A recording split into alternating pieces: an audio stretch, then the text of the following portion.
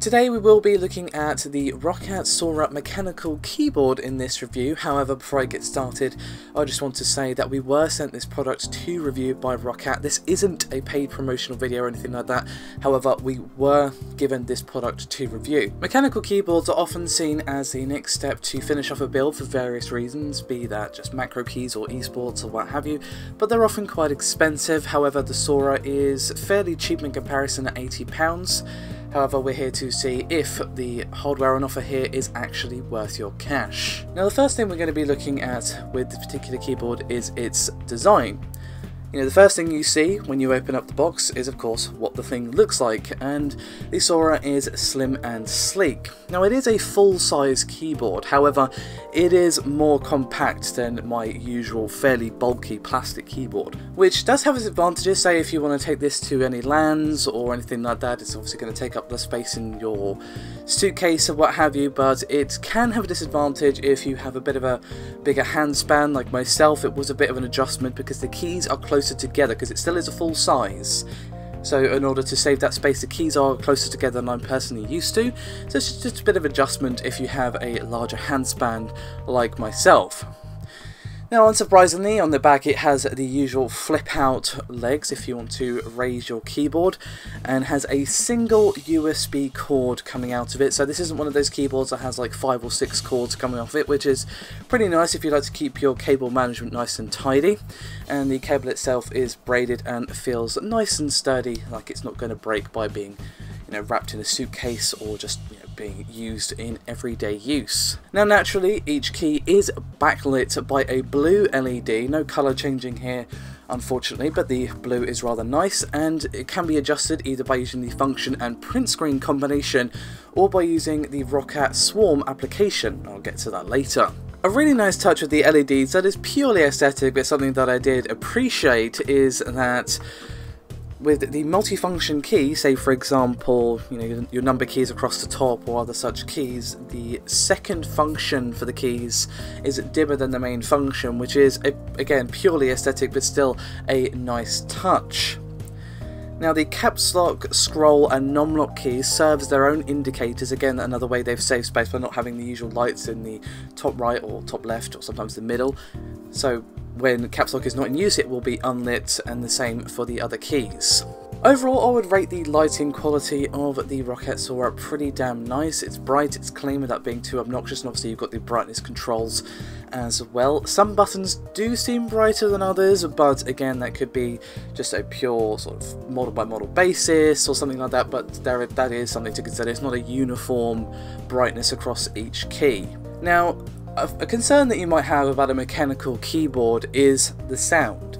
Of course, it does have a sort of more distinct, sharper, slightly louder sound than a normal keyboard press. And this might be only a concern for those thinking of using this keyboard for streaming or YouTube, but if you are thinking of using it for those particular uses, most of the time this keyboard will not be terribly interruptive of your recording if you're using the usual W, A, S and D, and maybe a few keys such as E and R.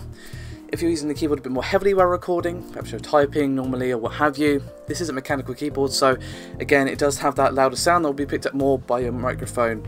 Now, in just a second, I'm going to cut to some clips that I recorded using my Blue Snowball mic, the usual distance I have while recording with the keyboard and mouse game, just doing some various tests so you get an idea of how loud the keys actually are. This is obviously for people who like to stream and such, so here we go.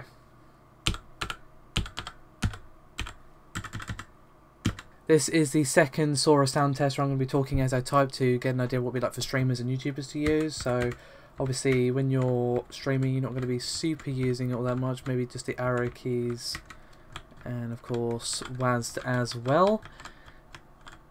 However, if we go back to the functions for a second, you have several media control keys that will be activated with F9 and F12. And they're activated with the function keys. You've also got volume up, volume down and mute buttons, and of course the usual non-media selection of shortcuts as well.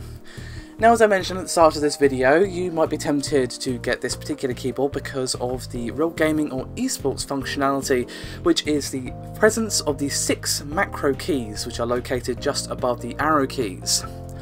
Now, there is no capability to record macros on the fly, but recording is pretty easy with that Roccat Suora application that I mentioned earlier. And once you have them set up, and again we'll go through that in just a sec, they are activated or deactivated with the game mode button on the top right of the keyboard. Now let's move on to that Swarm application that I keep mentioning. Thankfully it's pretty lightweight and easy to use, so it's not a huge download that you have to use it in order to program your macro keys. It took me all of maybe 10 minutes to get a grasp on how to use the program. Now, as I mentioned earlier, you do have finer control of the lighting functions of the keyboard here, and you do have 5 different profiles available.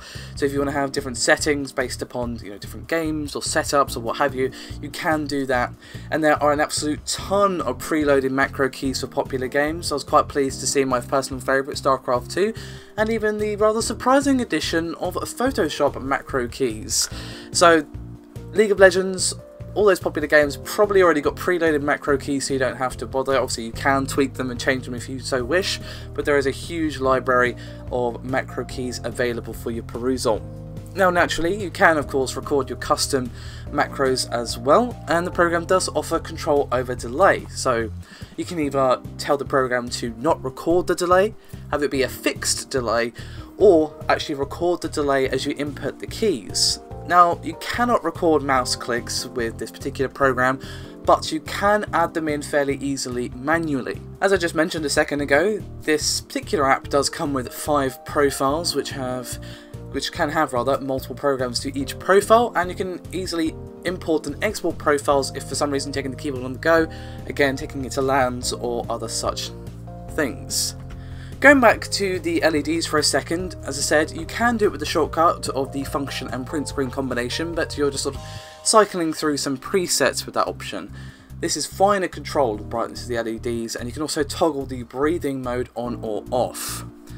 So you can literally just tweak the brightness to your exact specifications, and again, turn the breathing mode on or off, which I personally would not have that on. So, what is my overall verdict? Well, it's that the Suora is a very good mainstream price mechanical keyboard. It has a ton of extra features with the Swarm app or program, whichever you prefer, that are definitely going to be useful to any PC gamer, especially if you do play a lot of keyboard and mouse heavy games such as League of Legends, StarCraft 2, etc. And you have all the macro keys and the profile capabilities for any LANs that you might be attending. And of course the finer control over the lighting is also welcome, and of course you don't have to use it to turn the breathing mode off or control the brightness. It's just a more finer control. As I said right at the start of this video, the Suora also feels well built, feels sturdy, definitely feels like it could take a bit more punishment than my current keyboard, and overall just feels like it's a very well built keyboard. Now, as you probably would have heard earlier on in the video, the keystroke sound is a little loud, but I would still say it's a solid choice for YouTubers and streamers, as it's going to hold up well to hours of use, and of course you're also gaming in your free time using keyboard and mouse, then this is definitely going to take that punishment pretty well as well. So overall I would say that for those looking to make the jump to a mechanical keyboard without breaking the bank, I would definitely recommend the Roccat Suora as a solid option. Now I will have included a link in the description below this video to our written review of this particular keyboard, so do check that out if you so desire. Thank you very much for watching, and I'll see you next time.